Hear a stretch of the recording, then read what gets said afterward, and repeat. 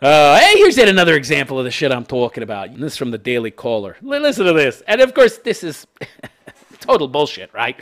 University of Kansas is offering angry white male studies class. Really? Angry white male studies class. I don't understand this. I'm not seeing angry white people. Where are they? This is, of course, just projection. This is what the left does. This is critical theory in practice as opposed to what people try to claim critical theory is. Oh, critical theory is. It's just a theory and application of the criticism of capitalism. But the way it's actually used is in a number of different ways, okay? And this is one of them, okay? The left will project and accuse their opposition of exactly what they are guilty of, all right? Angry white males? The only angry people I see are these leftists.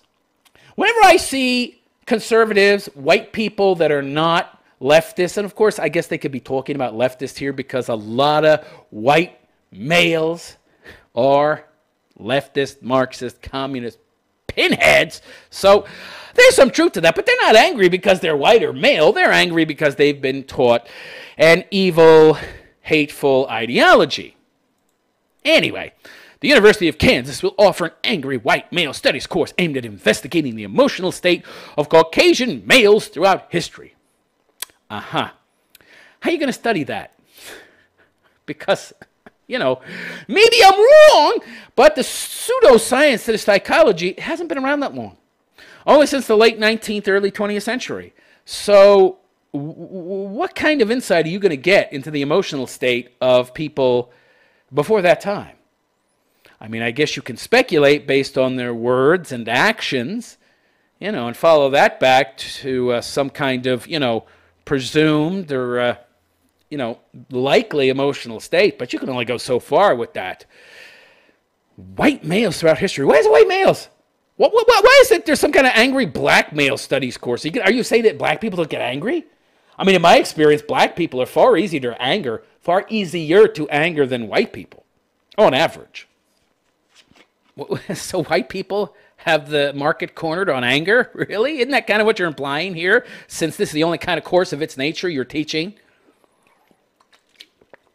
Where's the angry female studies course? Where's the angry Latino studies course? Oh, we only have an angry white male study course because, yeah, we have some kind of epidemic of white anger in America, which isn't true, by the way. Total bullshit. The majority of hate crimes are fake. Fake! Jussie Smollett. Jussie.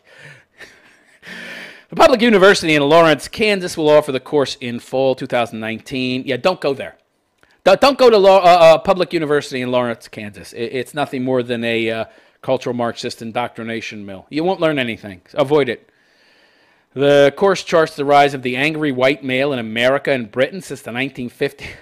So the implication, you're coming out and saying, oh, it's a phenomenon in and of itself that isn't reflected in other groups. Because if it was reflected in other groups, the same type of behavior, there wouldn't be anything special, and there wouldn't be anything particularly angry about the right white male, any more so than blacks or women. Well, what they're saying essentially is that white men are angrier than other races. Really? Where's your evidence for this? I love these claims. I'm just going to claim that white men are angrier than other groups, but, you know, I have no evidence. I'm just going to make that claim. Right, well, that's the left in a nutshell, right? Exploring the deeper sources of this emotional state while evaluating recent manifestations of male anger. I love how they try to use big words to try and make themselves sound more intelligent. While evaluating recent manifestations of male anger. I think this language makes me sound more scientific. Okay. Wow. Okay. Instead of a course to unite people and empower women, Kansas University has decided to offer a class that divides the student population and could pose a Title IX violation by creating a hostile campus environment based on gender. Representative Ron Estes. Yeah. And he said that on April 3rd, 2019. That's kind of the point, Ron. That's why they're doing this. I think a lot of Americans are not actually woke in regards to what the modern day Western university is, the majority of them are just indoctrination centers. They don't teach anything anymore. It's all about memorization, all right? Most of these universities are worse than, say, Chinese schools, which essentially just teach memorize, memorize, memorize, facts, facts, facts, and be able to be a human computer when it comes to fucking numbers. They're good at math and memorizing shit. That's it. They can't think too well, if at all. No imagination, no creative thinking of any kind. Oh, that's the point. Well, case in point here. The course will be jointly offered by the university's Humanities Department and its Department of Women, Gender, and Sexuality Studies. What the fuck? They have a department for women, gender, and sexuality studies? What the fuck is there to study? I got a cock. You got a pussy. I put the cock in the pussy, and I move it around some. What the fuck is there to study? What the hell, are you kidding me? Gender. Dick, pussy, penis, vagina. What is this gender study bullshit? I hate this stuff. What is the rag on men? Gender studies is just there to rag on men. Department of Women. Where's the Department of Men? No such thing, because women are oppressed, men are in charge. We just say this. No evidence. We just make the claim because it's patently evident. It's self-evident. We don't need to claim anything. We don't need to prove anything. It's all self-evident. Really?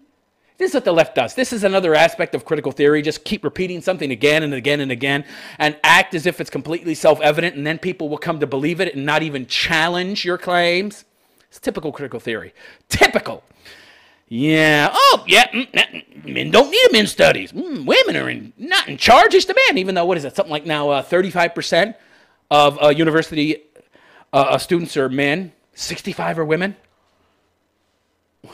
So it's almost 2 to 1. It's about 2 to 1 women. How exactly are the men in charge and oppressing the women when there's more women in university? Women are getting more master's degrees. They're getting more PhDs. Yet somehow, the men are oppressing them. Yeah, that's bullshit. That's bullshit. The 300 level class will employ interdisciplinary perspectives. This course examines how both dominant and subordinate masculinities are represented. This word salad nonsense. Rhetorical bullshit. What is this? Dominant and subordinate masculinities are represented and experienced in cultures undergoing periods of rapid change connected to modernity, as well as to rights-based movements of women, people of color, homosexuals, and trans individuals.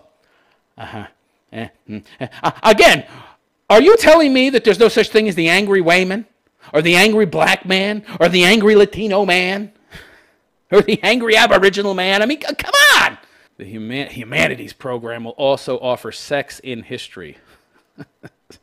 Republican Kansas Representative Ron Estes tweeted Wednesday about the course, criticizing the university's decision to offer a class that may do more to divide. Well, how is this going to unite students? It's all about criticizing men. The title itself is pejorative. Studying white male anger, implying that anger is linked to whiteness. Yeah. University of Kansas students have mixed reactions to the upcoming course. We have a lot of different classes that are kind of related to this. I bet you do. That you wouldn't think would be on college campuses. I would think they are, considering that, college campuses are now nothing more than indoctrination centers to make good leftist activists who go out on the street and be foot soldiers of the global elites and push their agenda. Some students are asking if it's a joke or not. Unfortunately not. In the clown world we live in now, this is quite real, said KU student Emily Heigert. KCTV reported it. I think it could be interesting. You do? Well, it's a woman, of course. But I don't really know why we have it exactly. You don't? I just told you why, honey. The university did not respond to the Daily Caller News Foundation's request for comment. Crazy. This world of white hate. The whole goal is to eventually get rid of us, to get rid of white people. I don't think they realize they're killing the goose that laid the majority of golden eggs in the fucking world, but hey, they'll find out soon enough. So let me know what you think in the comment section of this video, and please like this video. Well, it'll be posted as a video later. Please like and subscribe, and if you would, please consider donating to my channel. at therealistphilosopher.com/donate. That's therealistphilosopher.com/donate. Also, if you'd like to be on the show to discuss a topic that's a little more serious, a little more in depth, that I can devote a chunk of the show to, getting down to the nitty gritty of it, please feel free to email me at admin, ADMIN, at therealistphilosopher.com. That's admin at therealistphilosopher.com. And also be sure to follow me on social media. You'll see all my social media links at the bottom of the page. I'm on Facebook, Twitter, Gab, and Instagram. Whenever I post new content, I post notices there. And also, I'm pretty prolific when it comes to posting on social media, on Twitter and Facebook. So if you follow me on those places, you can keep up with a lot of my opinions on the leftist nonsense going on in the world, as I tend to reply to a fair amount of it on those two platforms. And also consider following me on Gab. Gab's a pretty good platform, actually. They don't censor in any way. You're allowed to speak your mind, and you don't have to worry about being kicked off. Of course, that's why Facebook and Twitter hate them. And I guess that's it. I will see you again on Monday, same time, same channel. I am the Realist Philosopher, and I wish you a good day.